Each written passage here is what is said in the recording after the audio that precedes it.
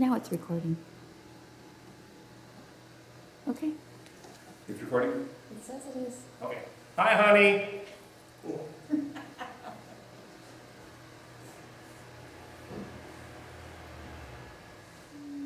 Grace to you and peace from God our Creator and from our Lord and Savior Jesus Christ.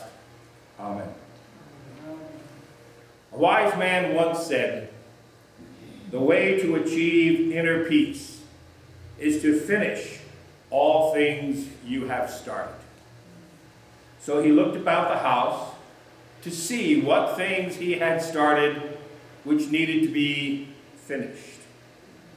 And before leaving the house that morning, he finished off a bottle of red wine, a bottle of white wine, a bottle of Prozac, some Valium, some cheesecake, and a box of chocolates. You have no idea how good he felt. That's one road to peace, but I doubt it's going to last very long.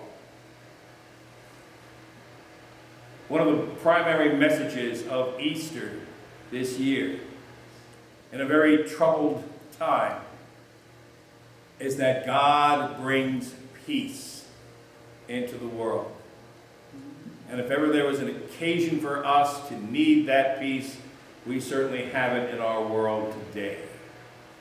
Whether it's people bringing an automatic weapon into a San Diego synagogue and shooting up the place, or people going into an Islamic mosque with an automatic weapon and shooting up the place, or people driving their cars into a crowd of people, or hurricanes, tsunamis, fires. We've had it all this year.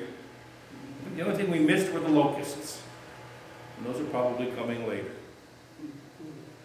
But where do we find peace of mind in all of this? We find it in Jesus. He comes to the people who have been his followers. Now, let's set the scene for this. Here are his disciples. They saw him die. They watched his body being buried. And then that morning, they hear from the women, "We went to the tomb and it was empty. And there were angels there who told us that he has risen from the dead just as he said he would."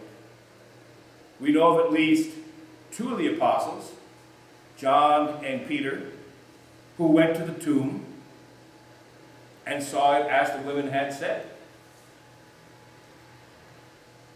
So he's alive. He's risen. So why lock the door? They're in the upper room, and the door is locked. John tells us, for fear of the Jews. Their very realistic concern was that they weren't done yet.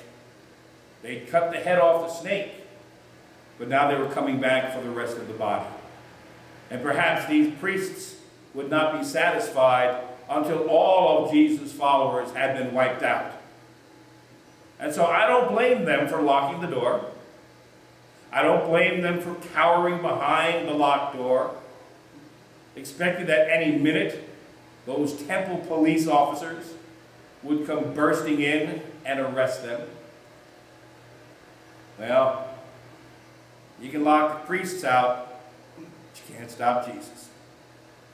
He didn't need to have the door unlocked. He simply appeared in their presence.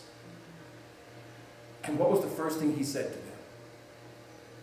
"Peace be with you." Anybody remember the second thing he said to them? "Peace be with you." Jesus felt that was so important a message that he needed to say it twice. Peace, serenity, tranquility. Now we'll talk more about the nature of that in just a minute. But I would be willing to wager that there might be people in this room this morning who have never been afraid. who have never had a moment of concern? If that's you, raise your hand, please. Nobody? None of you have ever gone through your life without fear? Well, good. I thought I was the only one. Nice to know that I'm as human as you are. In fact, a poll recently conducted revealed that 54% of all those surveyed fear dying in a car crash. 53% of those surveyed fear dying of cancer.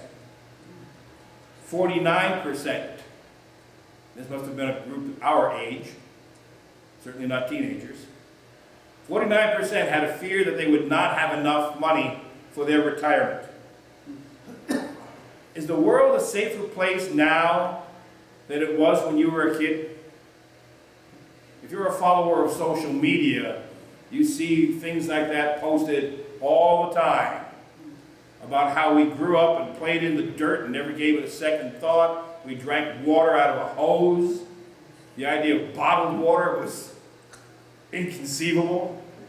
We stayed out till dark and came in only when the street lights came on or we heard our mother yelling for us. Just picture all the little Kellys running in as Nancy stepped outside the door and yelled for them. It does seem like it was a simpler time, doesn't it? Maybe it was. Or maybe we just weren't as aware as we are today of all the ugliness and evil in the world. So what do we do with that? The word eirene, the Greek word that gives us peace, is a word that means order, harmony, and spiritual well-being. Now here's the beauty of this.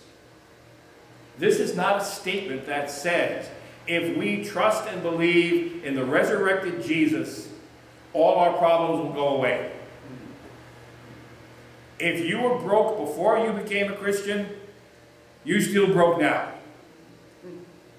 If you were fighting with somebody in your family before you became a Christian, chances are you're probably still fighting with that person. If you had an illness before you accepted Jesus as your Lord and Savior and entered into a relationship with God, your cold is not going to magically go away. Neither will the cancer, or the heart disease, or the high blood pressure, or whatever it is you've got that my doctor yells at me about. We're still the same people we were yesterday. Now, I'm not saying that Jesus can't make a difference in any of those circumstances. Of course he can. And miracles happen all around us every single day. But you look at the disciples and what they were experiencing. It was a very real threat for their lives. And Jesus appears among them to say, it's okay. I'm here. Think back to the 14th chapter of John, where Jesus said to the disciples, peace I leave with you. My peace I give you. I do not give it the way the world does. Do not let your hearts be troubled, neither let them be afraid. The peace that God gives us, the meaning of the resurrection, is that in the midst of the catastrophe, we rest assured in God's hands. Does that mean that the gunman's bullet won't strike us? Or the disease will not touch us? Does that mean that the meathead person in your family with whom you had the argument yesterday is suddenly going to come to his or her senses and realize that you were right? No. None of that. What it does say, however, is that God makes a difference in you and brings you a sense of peace and tranquility, knowing that God is there for you in the midst of the storm, in the midst of the darkness. I believe for every drop of rain that falls, a flower grows. God uses these circumstances touch our hearts and our lives. Now, the wondrous part of this, as it was for Thomas, is that once we realize that God's peace is a part of our lives, we can be transformed and we can make a difference. Remember what we read in the New Testament lesson this morning. Those frightened, cowardly men who hid behind doors are now standing in the most public place in Jerusalem, proclaiming the name of Jesus, and doing so with passion and with boldness. And even when they're thrown into jail for it, even when they're hauled in front of the high priest and told, knock it off, Peter says, no. We must rather obey God than human beings. Christ offers us that same peace as well. He doesn't rebuke our anxieties. He simply says, be at peace. It's like the verse from Psalm 46, be still and know that I am God. I've got a couple of students in my classes who, because of the nature of their disability, very easily become anxious and can start to scream and yell. And one of the things that has been an effective response on my part is to get them to make eye contact with me and tell them, be still. Be still. Be still. Be still. I don't give them the last part because this is a classroom, not a church. But be still and know that you are not alone. Be still and know that we are here for you. And I hear God speaking to us in those times when we're tempted to fret, when we're tempted to be anxious, when we're tempted to worry.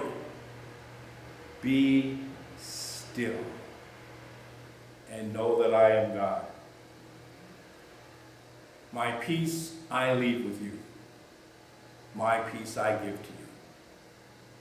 And now may the peace of God, which passes all understanding, keep your hearts and minds through faith in Christ Jesus. Amen. We worship God with our offering.